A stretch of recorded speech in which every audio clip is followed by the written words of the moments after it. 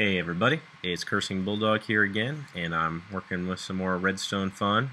Just watched a video by Minecraftaddicts, and he's got this cool new flip-flop type device where he's got two sticky pistons fighting over one block, and it gives him basically three different states in his contraption. So if you click the button once, you get one up, and it cycles through and you get two up. That one's up due to a one tick pulse going through that one, and you come back and you just have the one, and then that cycle pretty much just repeats itself.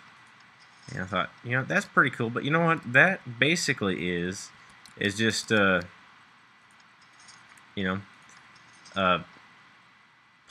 of your pretty standard T flip-flop here. And this one's got so it just has two states. It has, on and off, and up there it's got three. You've got 1, 2, 3.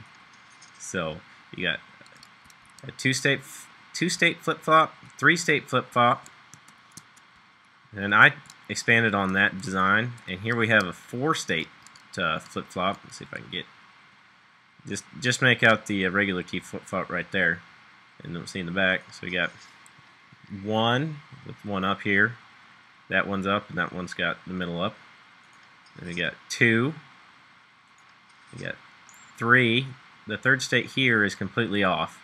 None of them are up. And then four, where you just have the center one up. So this design, it's just it's a bit bigger, but it gets you four distinct states, and you don't get one of your pistons glitched out. Basically, you do the same. It's basically the same as this, where you have two pistons fighting over one block, except I've added a third piston on top. So it's blocks in the middle.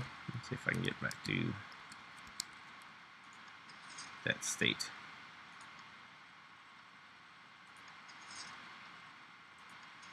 There we go. So here are the blocks in the middle. Click the button again, all three pistons will extend and fight over it. And for some reason it cycles through. I don't know why that is, but it's nifty. And so all I did was add the piston on top, ran some wire up to it, so that increased the length of the gadget. I had to get power to this upper level. You don't have to, I guess. You can do it a little bit differently, where you get rid of the red, or the blocks in red. So, but this way it gets rid of that one.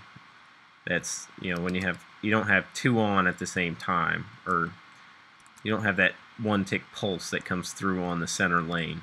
But you could do it just like this and get rid of the red blocks and shorten this contraption up some. In which case you'd have off when it's up on the third piston. Then you'd have on with one steady on, one that gets the one tick pulse.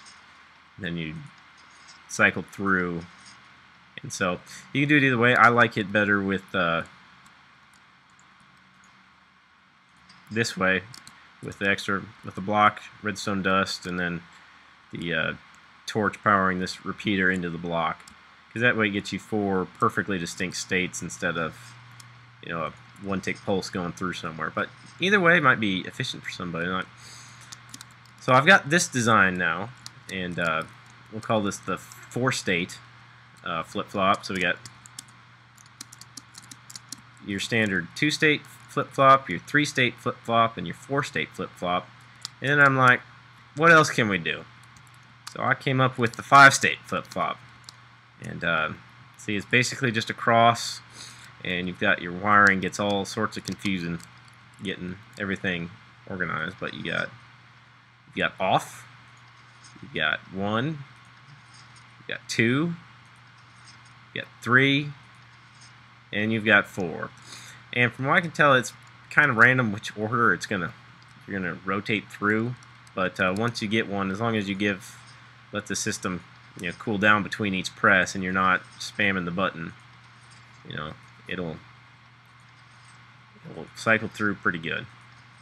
pretty consistent on you know, which ones go through. Sometimes you'll get an odd where it'll go to a piston that's not in order, but it works pretty good. Now I'm not sure, you may be able to get to a 6th state by adding another piston where this redstone is facing down, but getting all of that wiring to work without inadvertently activating one of the lower pistons would just be incredible, I would think. You'd have to, you know, be perfect.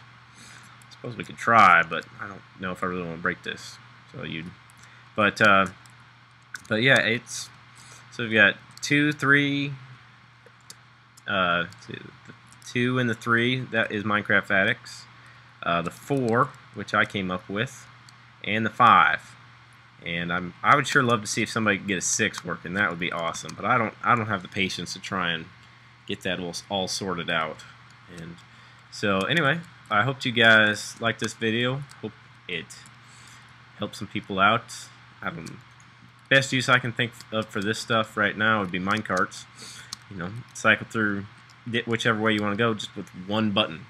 You know, I want to go up to my base, so I click this one. Oh, then you have your indicator light saying, you know, main base, and then your exploratory mine, and then you know, your nether gate or something, and then your you know, your beach house or something like that. So, you know, it's pretty cool stuff, and it's just, I think it's pretty awesome. And then I wish I would have thought of that first one first. You know, that'd be pretty cool stuff. But anyway, thanks for watching, guys, and I hope you enjoyed. See you later.